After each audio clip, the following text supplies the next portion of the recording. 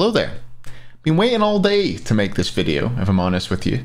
It's me, the Smite Drama account. I'm back. Not really. I think the Smite Drama account was instigating more drama than he was reporting at the time. I'm trying to be better than that. Just here to talk a little bit about Solar Scarabs and their decision to bench SoloOrTroll.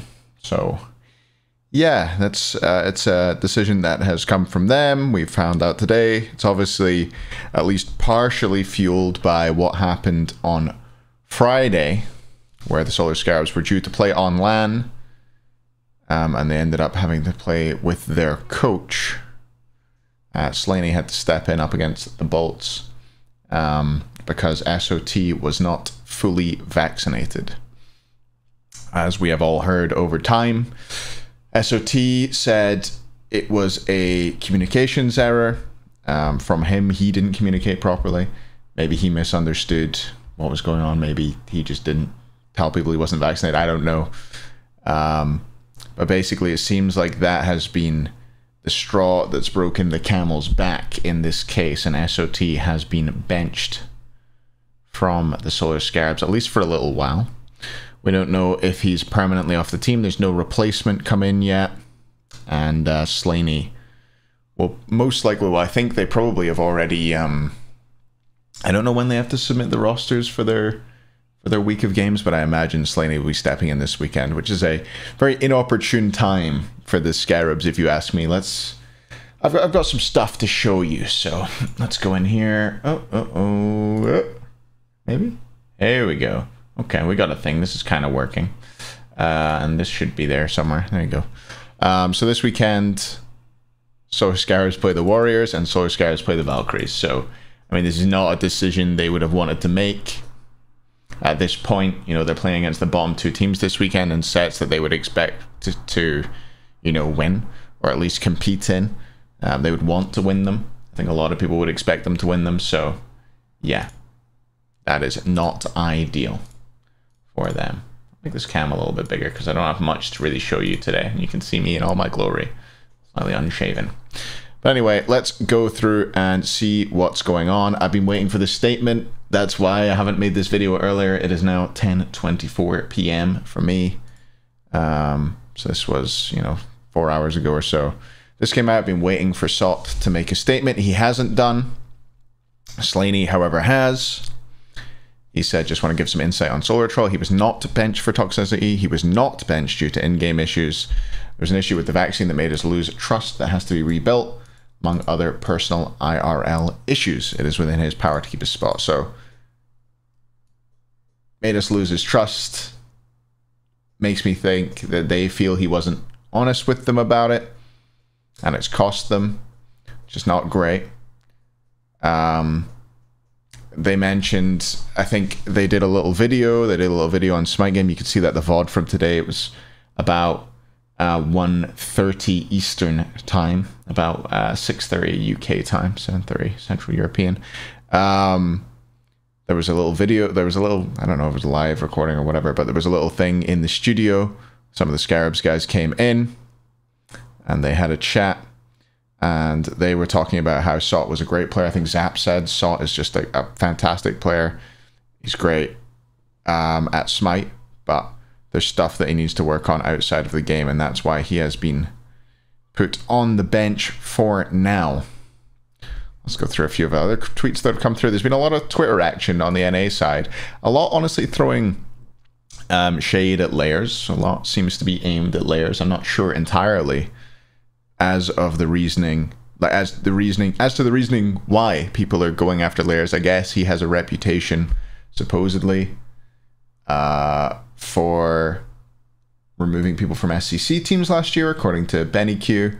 I guess Layers is a known roster menace, so I assume that's something to do with it. Maybe they feel like Layers wants to get somebody else in. I don't know. Team decision is what we're hearing from the Scarabs. There's a lot of mentions of ultimatums and stuff like that. Don't know why I have this Biggie tweet. They said they won't kick Harry, they might kick Sam. That's just funny. We'll get rid of that.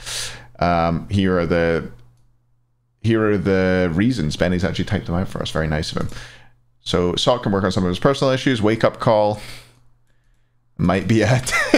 I have heard rumors that there's something to do with SOT's sleep schedule not being very good, and maybe being woken up for scrims, etc. could be a thing. Wake up call in quotes here. It's quite funny. Issues with team environment, some things that bring a team down or maybe plateau a team or hurt their way to improve. And there are some issues with SOT that he has to work out, and having a little time off will help. Players were saying, I think all of that was true. It was a team decision, so it was more than just me, and there's a good amount of stuff we left out just for his image. So it seems like he's saying, you know, we're trying not to be dicks about this. But you know, don't make it too easy. And this was a deleted tweet I saw earlier about it being an ultimatum. So, you know, it was probably deleted for a reason, but, you know, we're the Smite Drama account today, so we whip it out. So there's chat of someone forcing an ultimatum, which seems to be aimed. Probably not a TV, probably a layers, if you had to guess.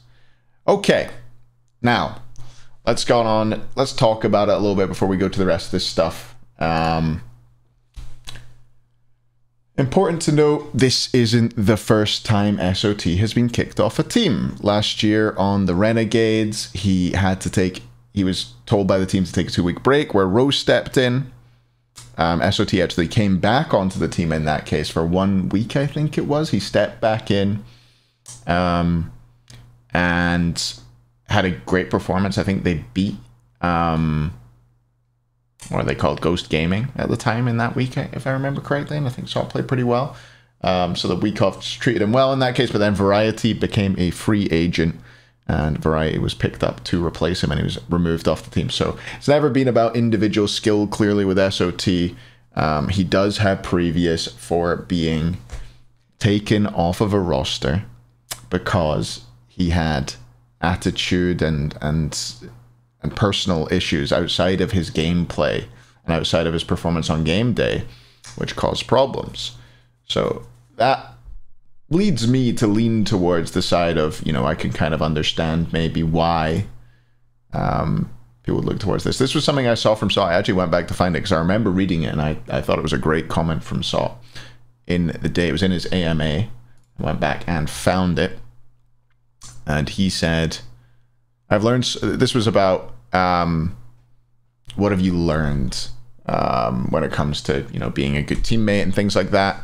And he said he's learned a lot, having a good schedule, putting effort into practice. He basically just, you can read this if you want. He went on a whole spiel, just pause the video and read it if you want to. Went on a whole spiel about how important it was, your attitude and your performance in practice, and the way you treat your teammates and the way you treat practice is important for how your team goes. And he saw a big discrepancy between SOC slash SCC and SPL in that case, which makes a lot of sense. It's always been the case. SPL scrim level isn't even that professional in my experience, to be honest.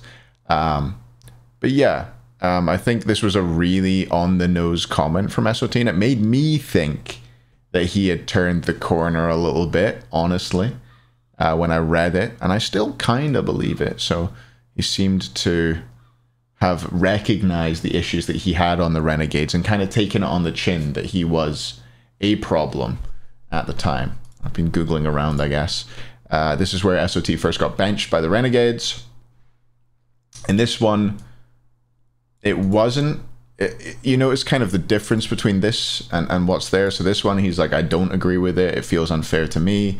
First time he got benched by the Renegades, that is bright. He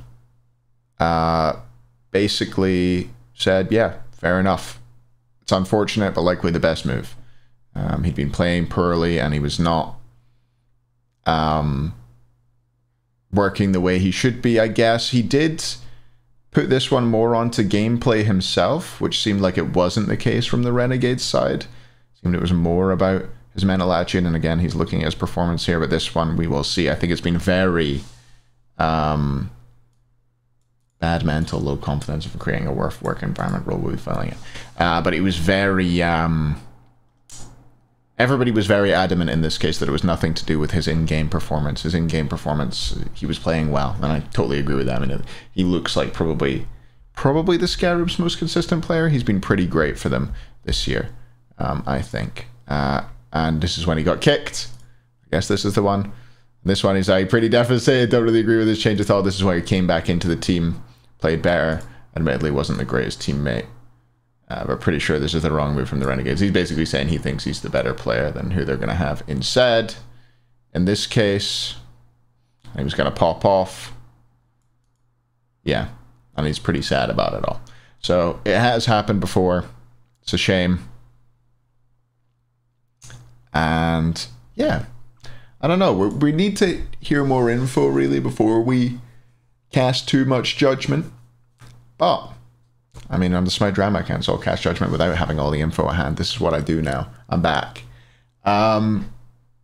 It seems to me like something more serious than just simple miscommunication, as we're phrasing it, has happened with regard to the vaccine. For this to be a serious mistake, that the players are considering a real problem rather than just, you know, someone being a bit daft and forgetful and not understanding. It seems like this is more serious than that for me. That's the way I see it. The thing you've got to look at, though, is who the heck are you picking up if you're the Scarabs? Who the heck are you considering? You could look within the SPL. Who do you approach in that case? I mean, let's look at the teams who are around them in the Senate. You could probably look at the Warriors. I would say no way in hell Nika leaves that roster to join the Scarabs roster. It just wouldn't happen. Don't see it happening anytime. You could look at the Valks. You could ask Ducky. Would Ducky join this roster? I don't know. I don't know what Ducky's visa situation is. I'm pretty sure he's stuck in the UK regardless of which team he's on. But I could be mistaken on that. Depends how he gels. I mean, he's playing with 4 European guys, but not guys who I feel like Ducky is. I don't feel like Ducky and those guys are especially, you know, they're not pals. I don't see them around that much, that team. So maybe he could be one they could approach. If you look down to the NASCC, the immediate one that comes to mind for me is Relentless One, Nick. If he'd like to move, I mean, he plays the game a lot. He streams. He's been very, very good in the NASCC. He's an option. The other ones, Heat is a great player. I don't know. I think he's pretty young. And I believe he's LATAM as well. I don't know. I think he might be Mexican. I'm not sure, though. This is all just stuff that's rolling around in the back of my head somewhere. Dishonored, maybe another one. I don't know if they'd consider someone like Uzi. I think people will immediately say, Baskin, what about Baskin? I don't think so. The same reasons why he didn't want to play SPL are still there. He's still in school. I don't think he would join an SPL team. And I think with the potential move back to LAN for Phase 3 seems to be the direction it looks to me like Smite Esports wants to go. The Smite Esports team wants to go. That would rule somebody like Baskin out. Yeah, I don't know. I don't know what they're gonna do. I think if they had a good replacement available, it looks to me like they would replace SOT. I don't know if there is one, and I think depending on SOT's reaction now to his being benched, he could definitely end up back in the team and back performing. They could ask Roe. They could try and get Roe in as their first team solo laner. I don't know. He seems to be having a good time with the Bolts though. And I don't think he lives in Atlanta. I think he lives further west. I want to say he lives in like LA, but I could be, again, totally making that up. California or something. Yeah, I don't see who they get in the solo lane to replace him. Oh, I saw mention of, what's the old Xbox solo laner? Wolves? That guy was sick at Smite. If they get Wolves, I wouldn't hate it. That guy's sick. But for now, my thoughts are that as long as SOT doesn't lose his mind about this, doesn't say anything he comes to regret, I think he will end up back in the roster. I don't think it's a good move for the team to replace him with anybody they could probably get. But that's my thoughts. I don't know. Hopefully some more info does come out over time. We'll see. Hopefully I don't put this video out and immediately there's a twit longer, just making me look like a blooming idiot. But we'll see. I'll put it out tonight. I'll just put it live straight away. And that's kind of why Hayvering is. No editing on these ones. And yeah, that's it. First roster drama of the year, it feels like. First big roster drama, at least during the SPL season. I think we might have another roster change coming soon as well. Not Well, you know, who knows? Maybe I don't know anything, but maybe I do. Maybe I don't. Maybe I do. We'll see. Exciting times ahead. That is it from me. I have been Hazer. This has been I've been the Smite Drama account. Actually, I'm not Hazer anymore. I'm a different guy. I'm still Hayvering though. And this has been a little video about SOT and the solar scarabs and their situation. Let me know your thoughts down below. Subscribe, like, comment, bell. Hit that. I mean, don't feel the need to hit the bell, but if you really want it, you can. Follow me on Twitter, follow me on Twitch. But that is it from me. Thanks for watching, and I'll see you for another video later on this week. I think we'll probably have a video on the Game 1 Jade Dragons versus Bolts. Little analysis video on that, and then we'll have our normal predictions / reactions to the results video. Thanks for watching, everybody, and I'll see you next time. Bye.